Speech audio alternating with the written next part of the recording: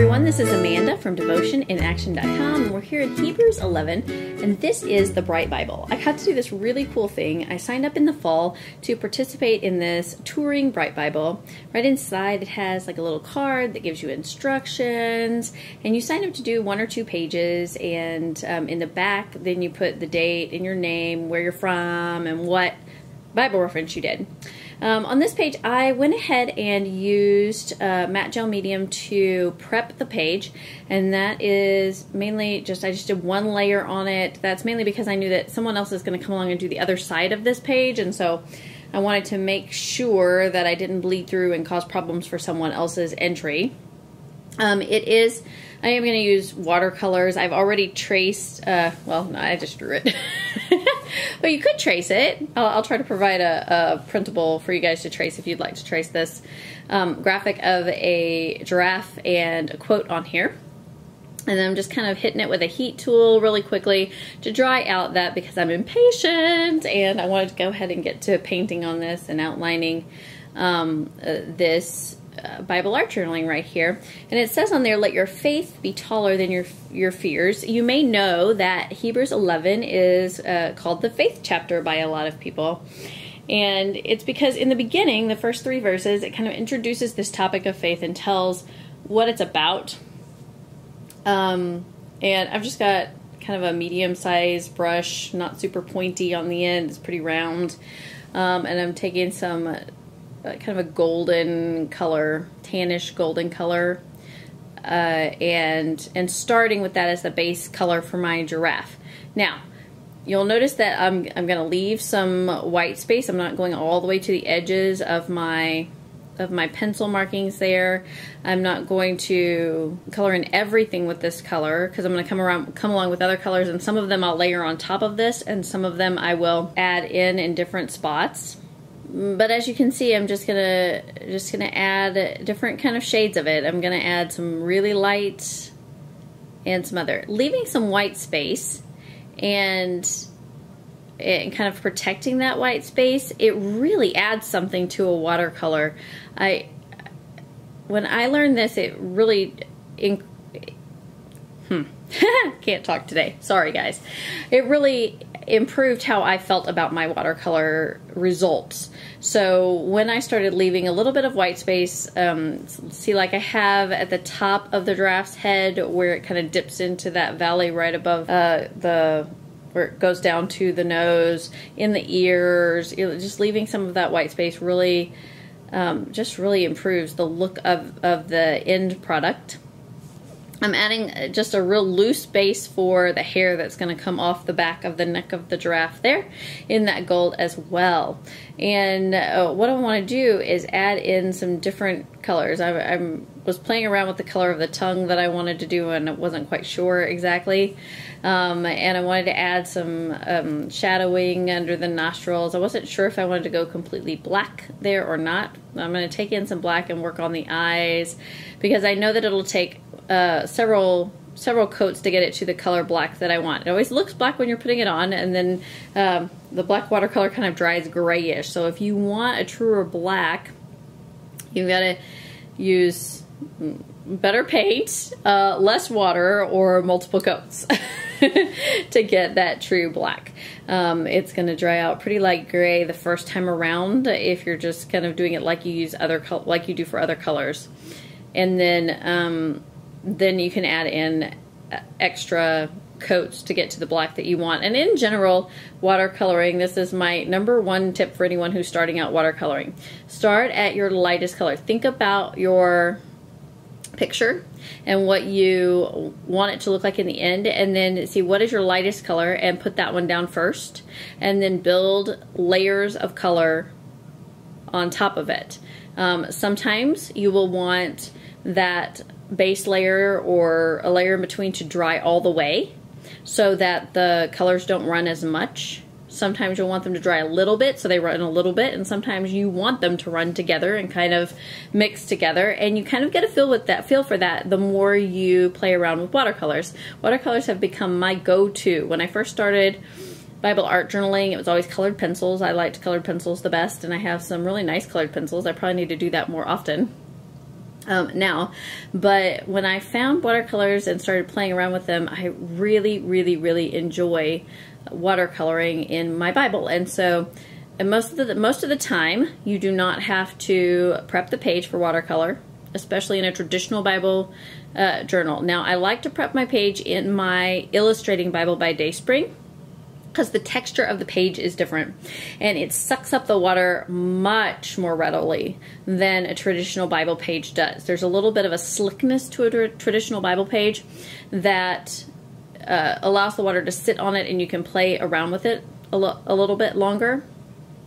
But the real fibrous nature of the Dayspring Illustrating Bible page is fantastic for some other things, like some other mediums, but I like to prep those pages so that the water sits on them a little longer and I have time to play around with it while it's wet. If it soaks in immediately, you get harder edges on your watercolor instead of softer edges, and I like the extra time. Maybe if I was super quick, I'd be okay with it without the prepping that page, but I like to do that. You wouldn't have to here. I just wanted to be extra careful since this is not actually my Bible. It's someone else's. And it is going to travel on to the next person who might want to do the page on the other side of mine. Okay, so here I've seen this quote, let your faith be taller than your fears, with a giraffe in a lot of different places. If you search it online, you'll see they make keychains and cups, and I looked to see if I could figure out who originated it, and I couldn't. So if you know, put it in the comments. I'd love to hear who this is so I can give them credit where credit is due. It is certainly not original to me. I did not come up with this idea. And when I was thinking about what I wanted to do in my New Testament, spoiler alert, upcoming, you'll have a video and one from my Old Testament, because I signed up to do 2 pages in the Bright Bible, an Old Testament and a New Testament. My New Testament, I wanted to do something about the faith chapter. So I love this chapter in Hebrews. It starts out talking about the concept of faith in the first 3 verses, and it says, "Now faith is the reality of what is hoped for, the proof of what is not seen. For by this our ancestors were approved. By faith we understand that the universe was created by the word of God, so that what is seen is made from things that are not visible." And after it introduces that idea of what faith is, then it goes into these little snippets, stories of Bible heroes and how their lives showed that they lived by faith.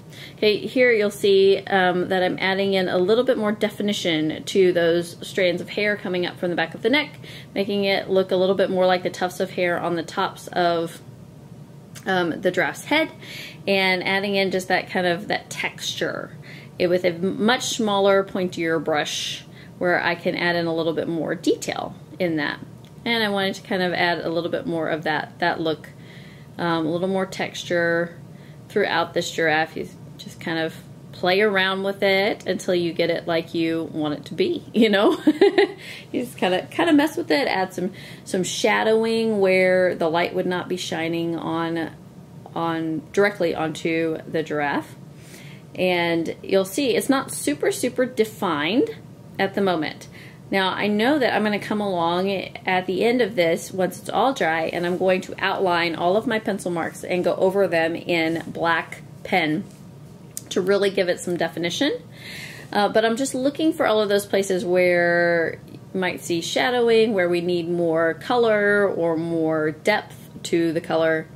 Like these blacks are just really not dark enough for me at the moment. So I'm just coming back, and like I told you, you have to have another layer on that, another layer of that dark black. And you kind of want to just look around and see where does it not look quite right to you, and keep playing with that area. So I really love that when it talks about these heroes of the Bible in Hebrews 11, they're not perfect people. Many of these Bible heroes were scared of something, just like I am sometimes. They were overwhelmed or exhausted or terrified, and yet they trusted God. They believed what He said. They made mistakes, sometimes gigantic mistakes, just like I do sometimes. But they didn't give up. They kept coming back and trying again. And that spirit of keep coming back, keep trying again, keep listening, keep believing that God means what he says. Help them to rise above all the others who fell away until their faith was tall enough for us to see centuries later reflected in these stories in Hebrews. And as I was reading it and kind of contemplating this, I loved that idea of longing for a bigger, a deeper, a taller faith, something that can see with God's perspective the things and the people that come into my life. And now I'm just deciding that it looked a little, I don't know, disconnected from the page to have the giraffe and the quote just sitting there. So I'm adding a little bit of blue sky, not super dark or overwhelming, just kind of a little bit of a background to this page so that it looks all cohesive. That's the word I'm trying to think of. all kind of cohesive. And together, not like that giraffe is just kind of sitting on top of that white space on the page. Whenever I do a blue sky, water, anything like that, I like to add multiple colors to it. So a little bit of purple in with some of the blue, not to really change, it just kind of changes the hue of it, changes the tone just a little bit in certain places, so that it's not all samey. It doesn't look too flat, I guess. So, not really dark, just a little bit. And then I'm noticing that I'm not quite happy with some of the areas on my draft. Like the left side much darker than the right side. There wasn't a real kind of a line along that upper line of the ear to give the depth that I wanted with the shadowing underneath it. I'm also noticing that there's not a lot of definition on these eyebrows, the giraffe's eyebrows there. And I thought it would be fun to have a few hairs in that valley in between the two peaks on top of the giraffe head, and a little bit of shadowing down here where there's the bottom jaw of the giraffe kind of sticking out with its tongue. I also thought it might be nice to add a little shadowing where the head would block the sunlight going down onto the neck. And I had to be a little careful with this because you're going over, anytime you add moisture to watercolor, obviously you can reactivate the watercolor underneath it. So I just kind of pat a gray kind of color on there to add some shadowing on the bottom part of the neck, shadowing on the part of the neck that's right close to the face, and that gives it a little bit darker appearance on the bottom. Just adds up that shadow. One really nice thing about watercoloring in your Bible is that you can still see all of the words through the watercolor. It's hard to see on camera, but in person you can still see all of those words, and that's really nice. That watercolor is translucent, transparent, where you can see through it. Hit it with a heat gun because I'm impatient and I want to be able to outline that pretty quickly. And so every time I read Hebrews 11, I long for a bigger, deeper, taller, just more robust faith that I would really believe everything that God says. This is my favorite kind of pen that I use in my Bible. It's a Faber Castell PITT artist pen. You can use them before watercoloring because they do not react to water. They don't smear or smudge. You can use them after watercolor, obviously, which is what I'm doing today. And it just doesn't matter. You can use it either way. I love this pen. It's fantastic. So I could have drawn out my entire thing in this black pen and then watercolored it because it's India ink. So if you have a pen that is India ink that does not react with water and you can do that, it's really quite cool. So you don't have to be super careful when you're outlining the pencil marks because, like I said, that white space is really nice in watercolor around the lines. It's perfectly fine. Add a little bit more definition in the hair, and I'm going around the face, and it's okay if you don't have a super steady hand. One really nice, and I didn't do it on this one, but one really nice kind of trendy thing right now that I'm seeing a lot of people doing is double lining things. So if you don't have a real steady hand, take take your pen and double line. Oop, there on top of the ear, I'm doing a little bit of that. Do some double lining of something, and it just looks like you intended to do it that way. It's kind of a fun look that's trending right now. It looks good. Lots of people are doing that. Adding a little bit of definition with these lines as well. To the hairs on the giraffe. A giraffe they have kind of coarse hair, and it sticks up in different places. They're kind of funny looking animals. I love giraffes when we go to the zoo and to see pictures of giraffes. They move in different ways, and they're kind of fun to watch. Reach up to the trees and grab a leaf and eat it. They're kind of awkward animals, and sometimes I feel awkward too. So I can relate to the giraffes. They're kind of fun. And then I'm just going to go over the pencil that I've already drawn there, and add in a black pen to make that really pop or stand out. There are actually times where I really, really like the look of just the pencil in my Bible. And so if you're just starting out and all you have is a pencil, get that pencil to work for you. You can do actually beautiful art, word art in the columns of your Bible with just a pencil, and it can be really, really striking. You notice on Faith, I didn't just go over the lines there. I then darkened any downstroke on the cursive. So if you pay attention to which ones of your strokes go down from the top of the page to the bottom of the page, basically, then add another layer to that, make it a little bit darker, wider stroke, then it makes it look kind of like calligraphy. A similar thing is happening on these letters. My pen actually caught on one of them, and it made it look darker, and so I had to darken all the down strokes on my word taller after that to make them work together and not look really strange.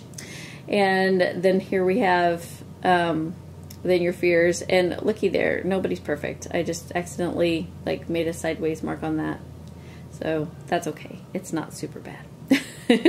And even if it would, the journey to create the page is more important than the art is anyway, right? So what God does in us as we spend time in His Word is far more important than how the art turns out on the page. We're His masterpiece. So there you go. This is basically my first page for the Bright Bible. And I think you can see it's a really fun project. You ought to go over to theilluminatedlife.org, and Jillian over there, she kind of runs the Bright Bible tour, where the Bright Bible travels around, and sign up. It's a fun project to do. Have a great day. Don't forget to like and subscribe. Thanks so much.